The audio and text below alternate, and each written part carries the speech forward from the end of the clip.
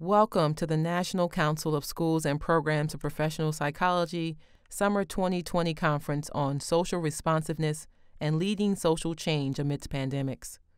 Please welcome Dr. Francine Conway, President of the National Council of Schools and Programs of Professional Psychology, NCSPP, and the Dean of the Graduate School of Applied and Professional Psychology at Rutgers University, New Brunswick.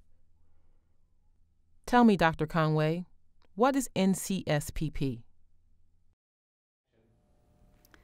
Thank you, and welcome to the Summer 2020 Conference. This is a new format for us, and I'm sure that many professional organizations are experiencing this new virtual world. I thank you for attending our conference and look forward to spending today and tomorrow with you all. Now, NCSPP is an organization of schools and programs of professional psychology.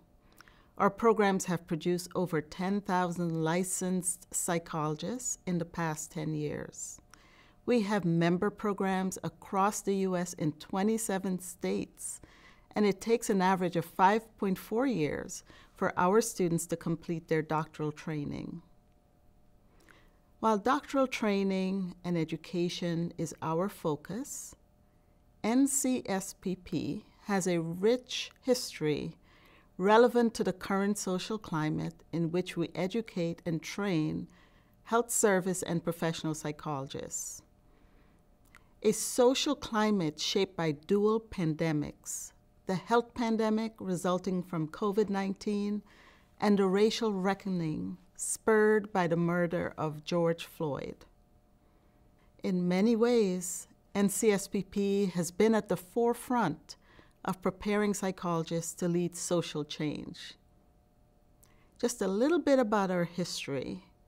The first PsyD program was started in 1968 by the late Don Peterson, who served as the first dean of the Graduate School of Applied and Professional Psychology at Rutgers University, New Brunswick.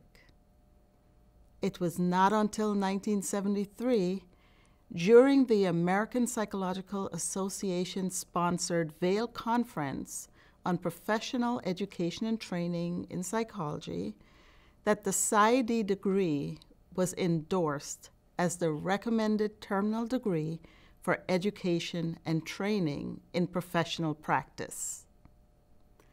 3 years later, in 1976, under the leadership of Nicholas Cummings, who convened 19 professional schools for an all-day meeting the day before the APA convention, much like this meeting is occurring, the National Council of Schools and Professional Psychology was formed, and Gordon Derner, Dean of the Doctoral Psychology Program at Adelphi University, was elected as its first president.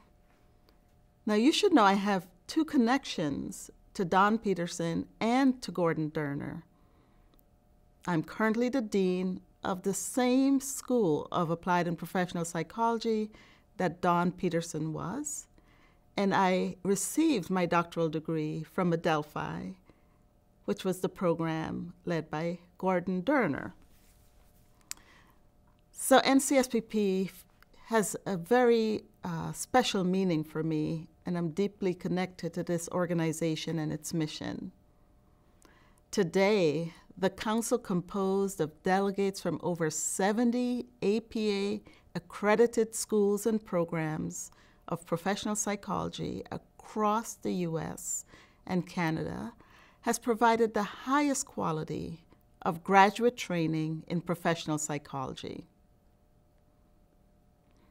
The education and training of professional psychologists has its foundation in the scientist-practitioner model, also known as the Boulder model, developed in 1949. It's a training model for graduate programs that provide applied psychologists with a foundation in research and scientific practice. Now, over the years, many programs have varied in their emphasis, but a key underpinning of psychologist training is not only providing therapeutic services informed by the consumption and application of research, but balancing clinical interventions with scientific exploration of their services and the results of those interventions. A distinguishing characteristic, however, of NCSPP schools is the embracing of a competency-based model, which originally identified 6 core competencies areas. These include relationship, assessment, intervention, research and evaluation, consultation and education, and management and supervision. The NCSPP model has influenced the field of psychology, largely led by Russell Brent, George Stryker, and Joan Callahan, who successfully advocated for the use of outcome-based accreditation models to accredit all graduate programs. Today, Peterson's 1991 book, The Core Curriculum in Professional Psychology, is the key reference for NCSPP programs. Now, earlier I stated that NCSPP has been at the forefront of preparing psychologists to lead social change. NCSPP continued to demonstrate its commitment to social justice, diversity, and inclusion in some significant ways. For example, in 1989, NCSPP membership made a bold step to change the leadership structure of the organization to include representation of ethnic minorities in its governance structure. This commitment resulted in more diversity in programming in the organization. In 2002, NCSPP establishes diversity as a core competency, and since then, in 2004, advocacy has been an NCSPP professional value. In 2020, NCSPP included representation of individuals with disability in its leadership structure. And the NCSPP Midwinter Conference in 2020 worked to identify training goals and learning outcomes that should be emphasized in the curriculum designed to prepare psychologists to be socially responsive and lead social change. The conference theme is social responsiveness and leading social change amidst pandemics. Why social responsiveness? Many values in the psychology profession are aligned with our professional imperative to be socially responsive. Psychologists recognizes and values human diversity. We recognize that the practice of psychology occurs in a complex matrix of intersubjective and intersecting social, political, and economic realities. We honor the validity of people's lived experiences as determined by social, political, and economic realities. In our training programs, especially NCSPP programs, primary training goals embrace a belief in shared power, equal access to opportunities, social justice, affirmation of differences, and the prevention of marginalization. And more importantly, we believe that disadvantages propagated by differences in gender, physical status, spirituality or religion, sexual orientation and sexual identity, race, ethnicity, socioeconomic status, ability or disability, age, and others require a social response. What is a socially responsive psychologist? A socially responsive psychologist embraces the values I just discussed and can be thought of as someone who, on behalf of our clients, first acknowledge and then respond to social contributors adversely impacting their clients' well-being. Socially responsive psychologists take action to address social inequities. What are some of the issues psychologists need to respond to as socially responsive psychologists?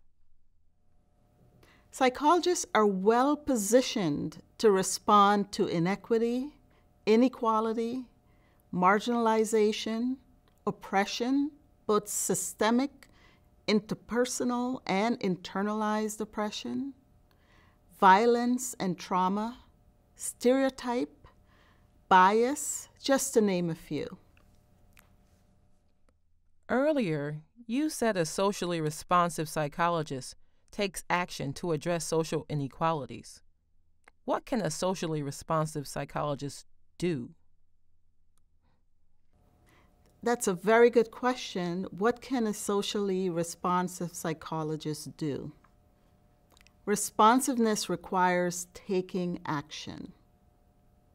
Some examples of social responsiveness include activities such as becoming involved in political action, dissemination, sharing the knowledge we have gathered about how various inequities impact the mental health of oppressed and disenfranchised groups, working to increase access to quality mental health care. And for our scholars, it means conducting research that fosters health equity and to develop and maintain a socially responsible science. Becoming an advocate for services, rights, and social justice. And I think most importantly, as educators, we must educate and train our students in a progressive way that incorporates the advancement of inclusivity in our practice, in our scholarship, our communities, our academic communities, the profession, program development, and evaluation. I have a good sense of what a socially responsive psychologist could do. How would you summarize what social responsiveness means for the organization GSAPP? What does social responsiveness mean to GSAPP? I would say that social responsiveness is inherent in the role of a psychologist.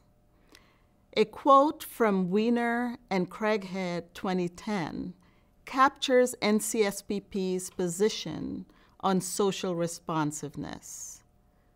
And they write, "The primary purpose of education for professional psychology is preparation for the delivery of human services in a manner that is effective and responsive to the individual and societal needs, which recognizes and values human diversity."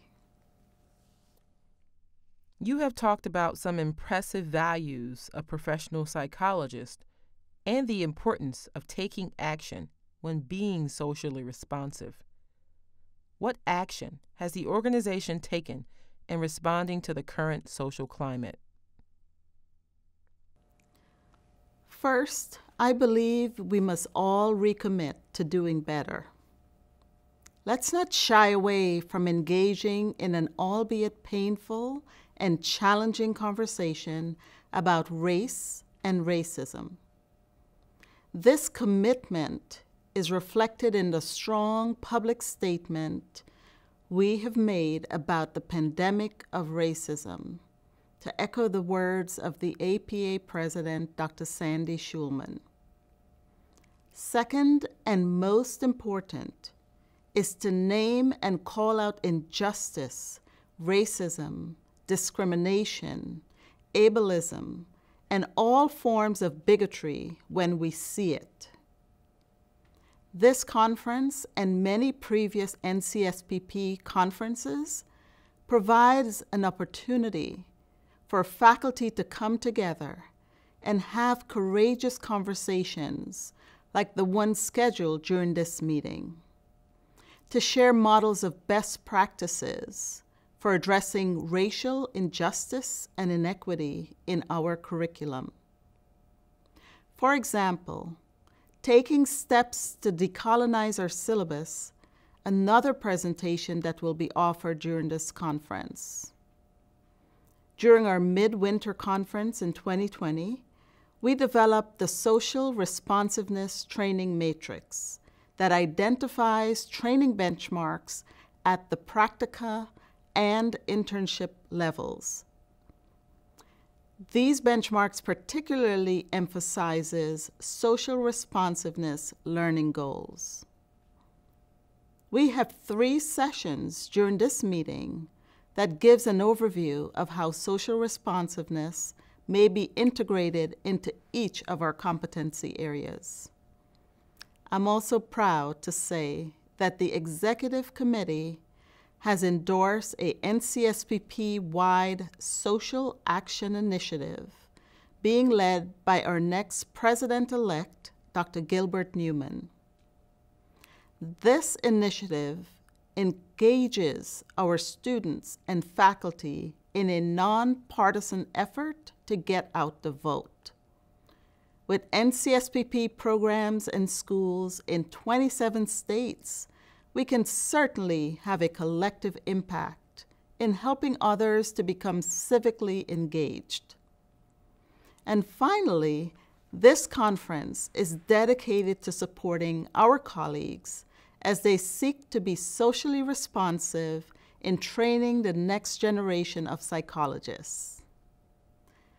The challenges of COVID and the racial reckoning presents an opportunity for us to reevaluate how we are educating and training our students. How do we become socially responsive as institutions in academic spaces? There needs to be a system of accountability. Having good intentions has never been sufficient and is no longer a satisfactory response. We must make an effort to institutionalize challenges through policy that will create more inclusive environments for our students, faculty, and staff. What about the COVID-19 pandemic?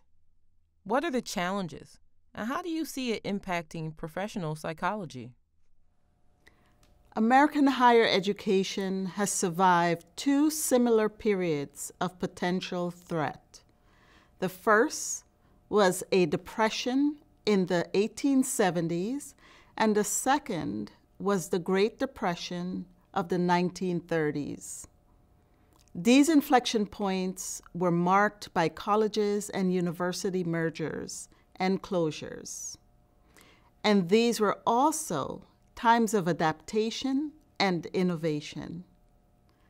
Certainly, the use of technology in training our students and the role of online learning for professional training has to be re-examined.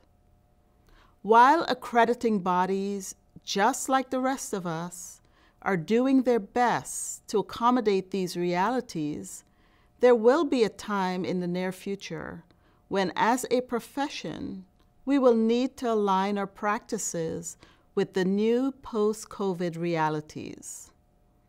And in keeping with social responsiveness, we will need to advocate for the differential impact of COVID on students, faculty, and staff.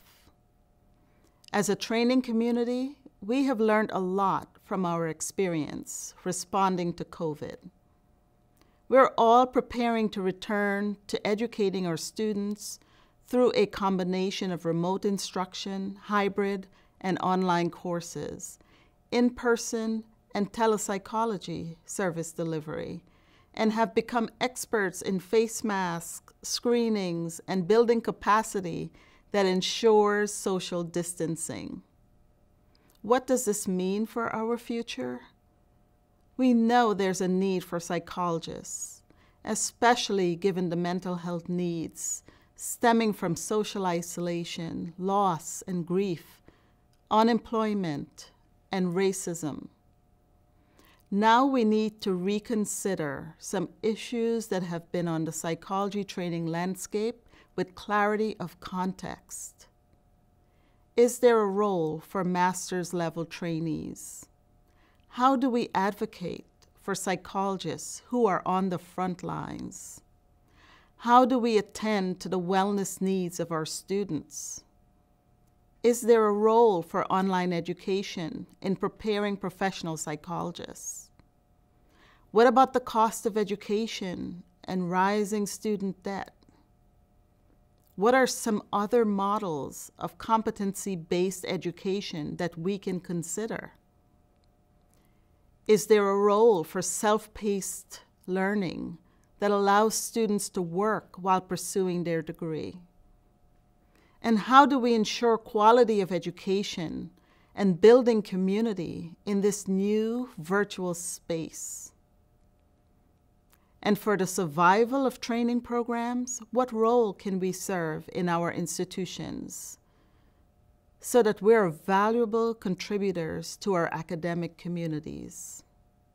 These are all questions that we will wrestle with as a training community in the months and years to come. Thank you, Dr. Conway, for sharing your insights and for your leadership at this time. Any last comments as we close? I would like to end by sharing a story with you. It is the fable of long spoons, referenced in Dr. Yalom's book, An Expert on Group Psychotherapy. The gist of the story is that there were two groups of people with similar situations.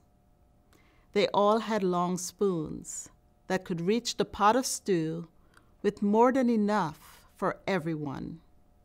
In Group A, the individuals were sad because although they could reach the food, the spoons were too long for them to be able to feed themselves. In Group B, everyone was happy and well fed. You see, they figured out how to feed each other. This is a time when we need to figure out the benefits of being fed and feeding others. It is our commitment to ourselves and to our communities. Thank you and enjoy the conference.